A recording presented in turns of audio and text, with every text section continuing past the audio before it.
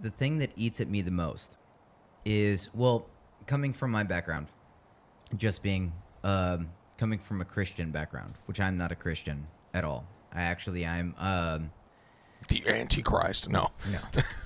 no. I think the Christian religion, the Catholic religion, all the Protestants and the Jewish religions that I know very well, I can say this because I know that those religions in particular, they're a festering scab on the face of society that need to be lifted. You know that, You but haven't said why yet, Yeah, though. is exactly. what Paul's asking you. Okay. You want me to tell why?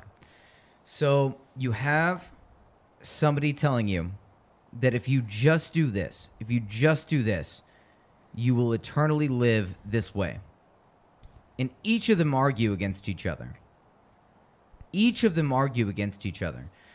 You have the Christians debating the Catholics. The Catholics are debating the Protestants from fucking like day one. You have the Jewish people who wrote the whole fucking thing to fucking begin with, who are debating these people. And they're all warring against each other. They're all killing each other. They're all raping each other. And it's all in the name of God. It is a joke to me. It is an absolute joke to me. What you end up getting out of religion, if you want a good piece of it that actually you can bring home with you, is the morality that you already have within you right now. If you right now say, oh, I would have raped, I would have murdered, I would have stole, I would have fucking killed this motherfucker if it wasn't for religion, you were already too far gone to begin with for me. Now I'm going to say this, because there are people out there who already had these moralities set within them. Now it's a cultural thing. So now what you have is this cultural group of people that you get together with every Sunday. And you feel comfortable with them. And the next thing you know, this one person, because you already had the morality of, man, I feel guilty whenever I stole candy out of the store, which everybody makes mistakes. Don't get me wrong. Oh, yeah, I feel really guilty that I cheated on my girlfriend. Oh, people cheat on their girlfriend all the time. That's a human aspect, but you learn from it. And humans are imperfect beings. So basically what they're doing is they're saying, oh, you're an imperfect being. You're an imperfect being, and guess what? Because you're an imperfect being, you get to burn in hell, basically. Unless you follow our way.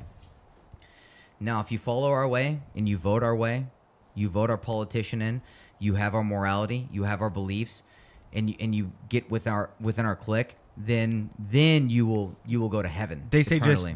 just ask for forgiveness. You don't have to. They're not saying vote. I'm just sorry. They say just ask for forgiveness and you'll be all right, right? But they try to get you to. It's so much more than that.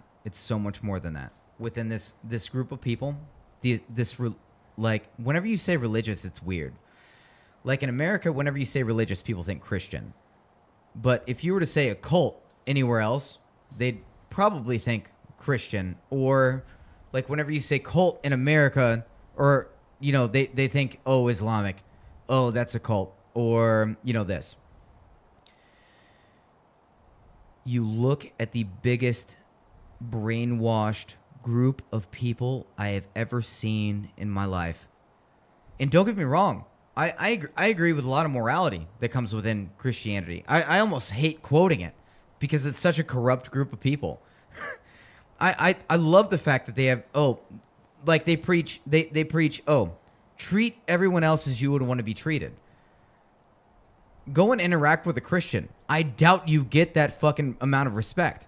I fucking doubt it. You get just as much respect from an atheist as anybody else. It comes down to the individual, first of all. It has nothing to do with the religion that they claim, 100%. But whenever you ask about, horrible things that happen to people who don't deserve it, because there's been plenty of that's happened throughout time, right? How can there be a God whenever this happens?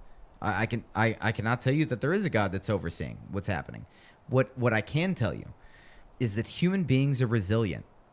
Human beings are resilient. I'm resilient. You're resilient. You're resilient. Johnny's resilient.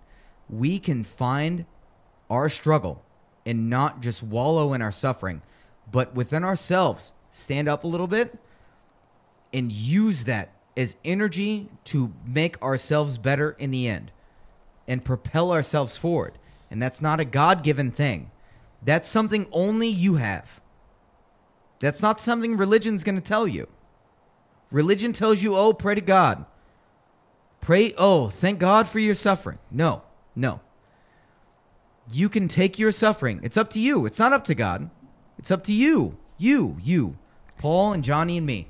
Any suffering that we get, we can either decide, oh, I'm going to make me become worse for this, or I can become a better person from this.